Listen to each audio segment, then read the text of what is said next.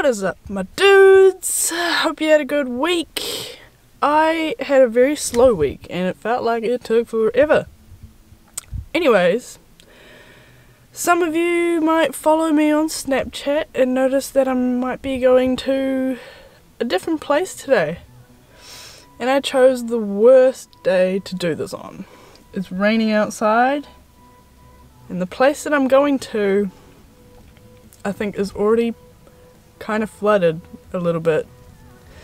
So, what this place is an abandoned carbonization factory, and that guy just stared at me. Yep. Anyways, this place is an abandoned carbonization factory. It is, from what I read, one of the first ones in the southern hemisphere of this kind, because it's a German design and all this stuff. Yeah. I'm going to briefly go over what this carbonization factory place thing is. There's a whole lot of stuff on the internet about it, maybe like 4 websites that show what it is and what's happened to it. It's actually a pretty significant place, so I'm going to read off my phone because I have not memorized this at all. So this is the first of its kind in the southern hemisphere. The plant was constructed in the late 1930s, so it's pretty old.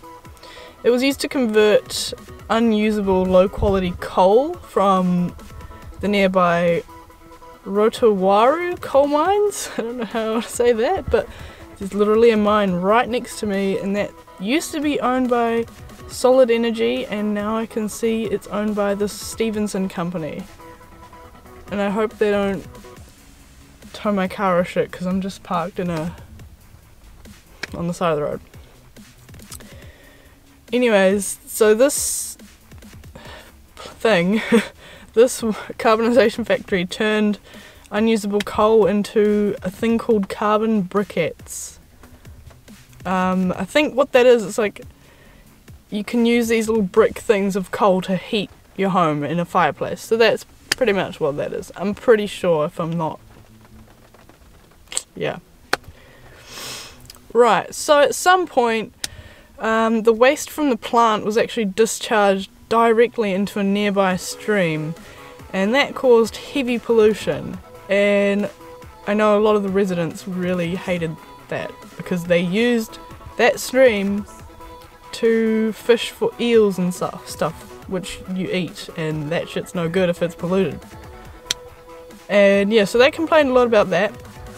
Waikato Carbonization Limited trialled a waste incineration program, but the output of the plant exceeded the capacity of the burners, so the excess was pumped into waste pools up until the plant's closure of 1985. And that's when a major fire caused a retort to explode. I think in that place that I might be, I'm gonna try get in there, but I think you can get up into the room where the fire actually started. I've seen a video of one group of guys that did it. They managed to get into it. It looked a bit sketchy because everything's kind of rusting away and rotting, just standing there. But yeah, we'll see. I'm gonna see if I can get in, hopefully, and hopefully it doesn't get any worse out here because it's been raining all day. We had thunderstorms last night. I've got hay fever too, which doesn't help because I'm out in the middle of nowhere where there's probably all this pollen everywhere. So yeah, let's get to it, shall we? Wow. Look at this. The story you are about to hear is true. Only the names have been changed. Only the names have been changed.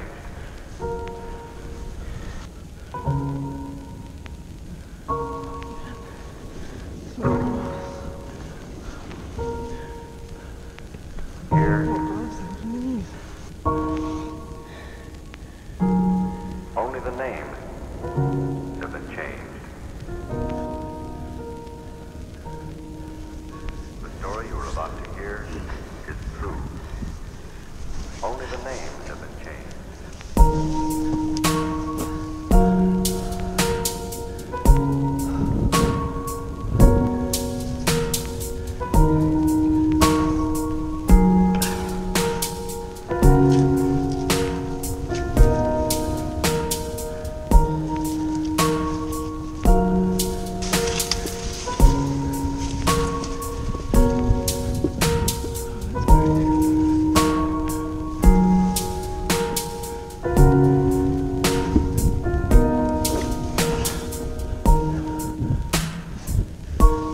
Only the names have been changed.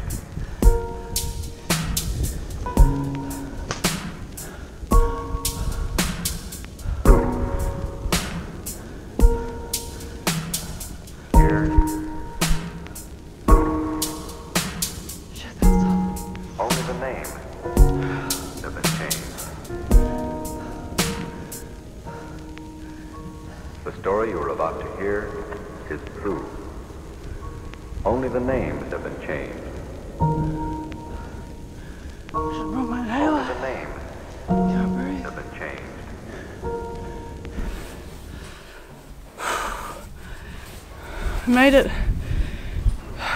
Made it to this abandoned place. Fuck, it was a mission to get here, to be honest. I'm actually knackered. I could probably fall asleep right now. I think I might try and make it to the top without falling through, of course. But just check this out, man. Look at all that.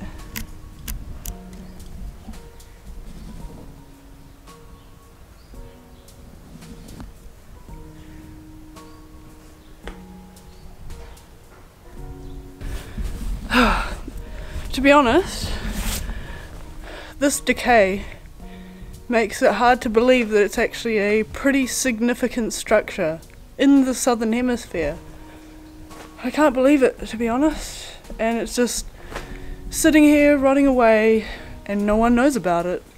So I'm just going to show you guys what it looks like and try imagine what it used to look like. So let's get up there, right?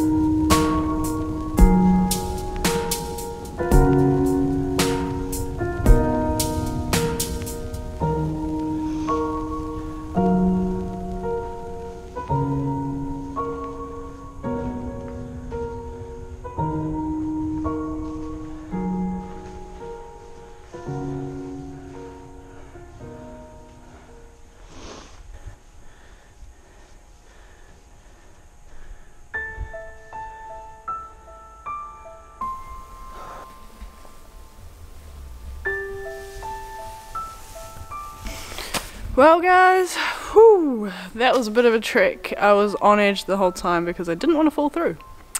But I made it to the top and this is the kind of view I get. Let's see if we can adjust that. Damn. Not bad, right? Not bad. Adjust that back. So yeah. Actually, right here is, so it's the carbonisation plant, and actually right over there is where there used to be a settlement, and because of that giant company, and they made a huge mine there, they had to move all of the residents that way, a couple of kilometres that way, and they were not happy about that because now they had to drive a lot further to this plant. But of course they don't need the plant anymore because it got shut down because of that fire that got caught in that one room. So yeah, now this place is dead and rotting away and no one knows about it, when it's actually quite a significant place. What I'm going to do, I'm going to put a couple of links down below to some information pages about it. I think it's quite fascinating. So sorry for all those other viewers I have that would not find this interesting, but anyone who does find it interesting, go for it. So yeah, let's maybe show you around a bit, eh? The story you are about to hear is true. Only the names have been changed. Only the names have been changed. Hey look, there's a fan. Still going in there. It's going hard. Only the names have been changed. The story you are about to hear is true. Only the names have been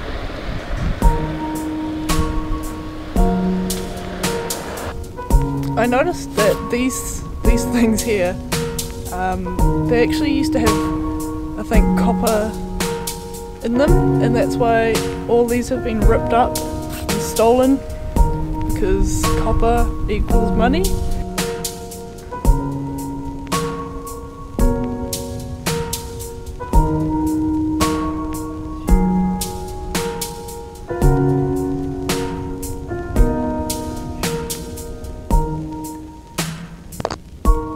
Only the names have been changed.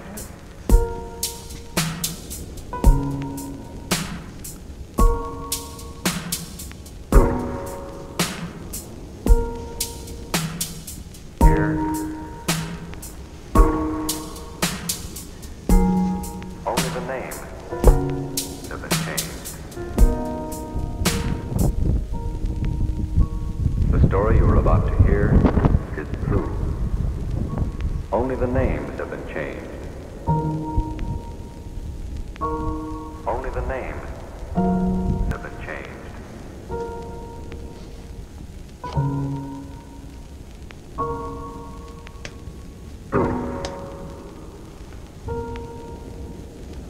Here.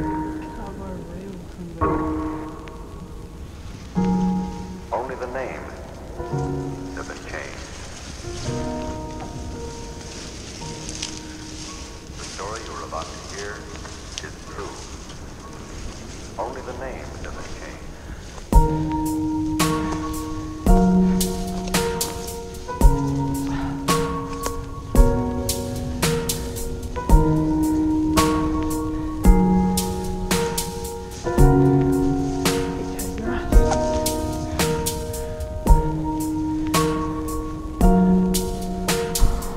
Whew, I'm glad to be back. I felt like I just ran a marathon. It's so hard to freaking trek through all that bush, even though it's not that far. Didn't wear gloves, got cut on some cutty grass because cutty grass cuts. I hope you enjoyed that little piece of education, you know. We need to know more about this kind of stuff. What I want to do is actually maybe go with a group of people, so then if one of you's in trouble, someone can help you, because if you're stuck there, you're pretty fucked. So you have to be very careful if you're going on your own, and there's no signal.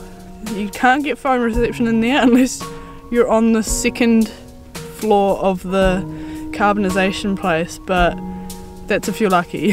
So yeah, I hope you guys enjoyed that little video, and peace out. Enjoy the rest of your day.